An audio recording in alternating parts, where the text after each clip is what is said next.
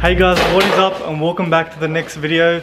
If you're up to date with our IS300 engine build series, we have just fitted the new engine in and got the car running and started on its base map.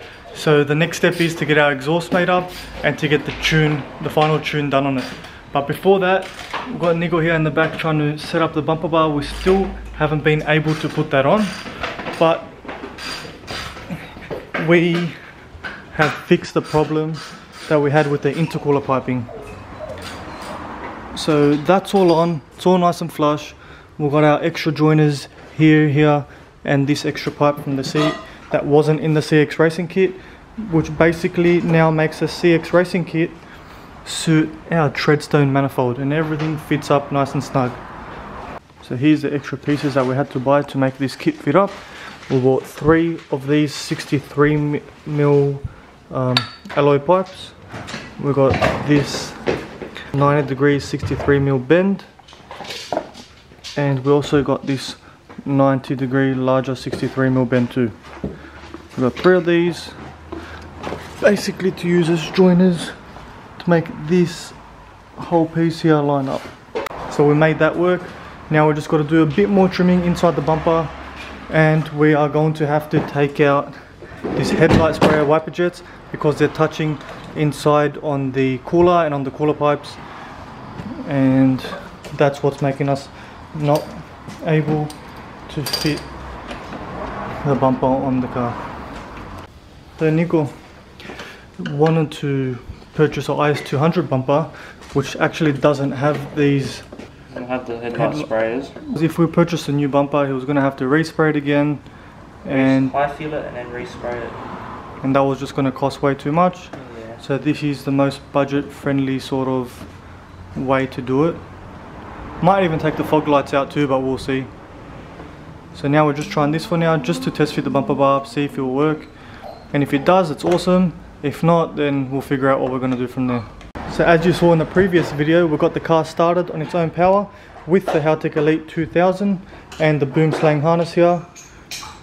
So now once that's basically all running and we got the car all started, we're going to start routing this inside the cabin.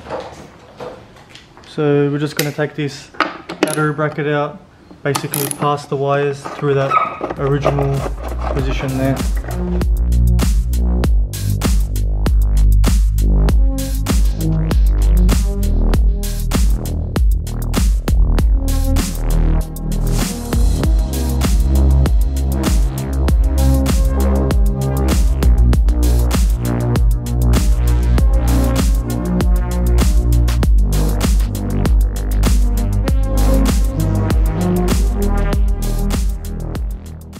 Alright guys, as you saw in the time lapse there, we have routed all these wiring into the cabin from there.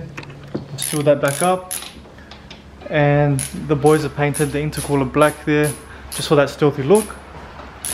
Now we're going to be wiring up the map sensor. Basically Corliss has found a intrusion on the intake manifold. I found that and I put a fitting here. So we're going to put the map sensor right there. The map sensor is bolted here. As you can see, it's a Haltech GM map sensor, and he's taken that intrusion off and basically fitted this barb that we had laying around, and that's what we're going to use for our vacuum source. So pretty awesome. Toyota's already prepared for us to turbo the car, isn't that right? We're just going to hook that up there. Then we've got the 3-port boost solenoid, Haltech one obviously, and comes with trusty instructions to put it for which setting that we want. So basically, connection methods for internal wastegate, connection methods for external wastegate, and high boost and low boost setups. We're just going to have it on the low boost one for now, just so we can get the car running, get it set up, and then in the future, when we want to put it to high boost and put on 85 and tune it properly, we can just change the route up there. Doesn't look too hard, looks pretty simple. Follow the process on these instructions and should be all good to go. So here's the part number for anyone that wants to buy this 3-port boost controller from Haltech. Alright, we've got the computer mounted up inside the cabin. We've got our blow-off valve plumbed up, and we're just getting ready to put the boost controller on. But before that, I'm going to give the car a start to see what it sounds like.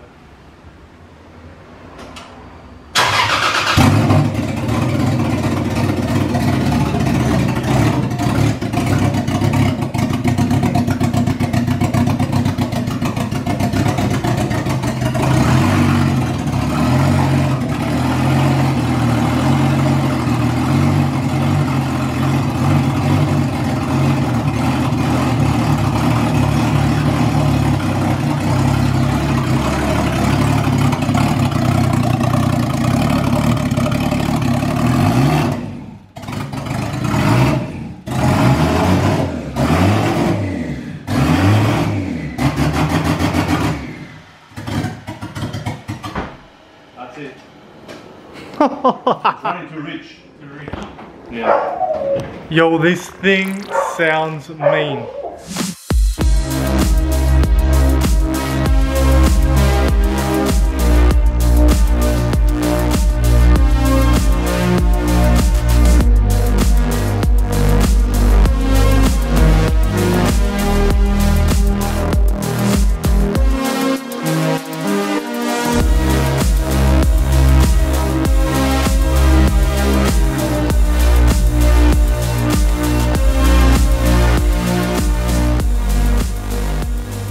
Alright guys, and as you saw in the time lapse there, we fitted up all the rest of the hoses, and I'll show you exactly what we've done now. And we also put the hood on. Coolers here, loves the way it looks. Very good, very nice. Looks very good, very nice. Also blocked off the wiper motor for the headlights. So we can fit on the IS300 bumper without the motors on there. So anyway, we're going to make that fit. Got the blow-off valve plumbed up to vacuum on the intake manifold. We've got the wastegate all plumbed up just for low boost at the moment, just so we can tune it. And the 3-port boost controller all done there. We've got that bung welded onto the pipe coming off the turbo too. That's pretty much it. Just the exhaust now, and then straight for the tune. Hoping for some big power. Just one problem we've come across at the moment is this pipe here is touching on the body right there, so we're going to have to do something to make that work, but that's an easy fix. And pretty much everything else is all finished up. We've got the ECU mounted up inside underneath the dash through that grommet there, standard grommet, and we've fixed that up all there. So that's looking good too. We're just going to leave this for now, and then we're going to figure out a solution to do that after, but for the meantime, that's good where it is there. Also, the fittings coming off the wastegate here were initially straight fittings. Now this wasn't going to work for us because of the throttle cable. Throttle cable was going to be in the way, so we just went to the local parts store and we got two 90-degree fittings, and we fit them both up there as well. So everything else is looking very factory. We got the hose coming all around here, down here, nice plug made up, and that hidden down there too. And that's pretty much everything done underneath the engine bay for now. We've got his standard IS300 grill on there too, looking like a bit of a sleeper. The only thing left now is to seal up these covers for the headlight sprayers. We've got the tape on there already, and we're going to seal them up on the inside with some windscreen adhesive, some heavy duty stuff. Gonna tape that up and that one up there, and then the bumper bar should be all good to go on. Alright, and the next day we've got the front bar on, all fitting up nice and snug on both sides. It's on there solid, and here's the covers for the headlight sprayers, all on there nice and solid too. They're not going anywhere. And look how close the intercooler to the grill, but we wanted to retain that grill there.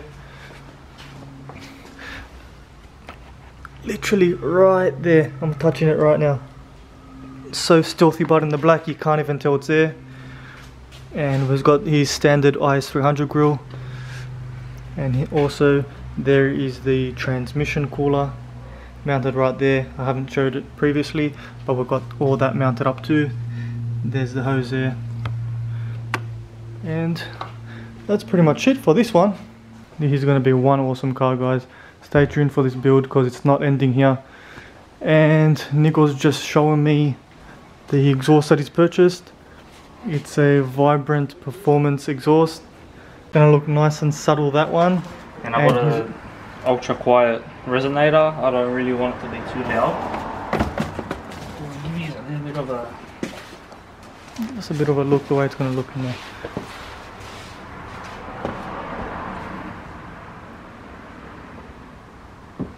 It sits around there. Yep, that's gonna look nice on there, man. We can't wait. We're so excited for this build. It's starting to take shape and it's looking super awesome. Wow, what a car this is gonna be. So once again, thank you so much for watching this video. If you like what you see, be sure to give us a thumbs up, helps us out a ton, and subscribe for more content. See you in the next one.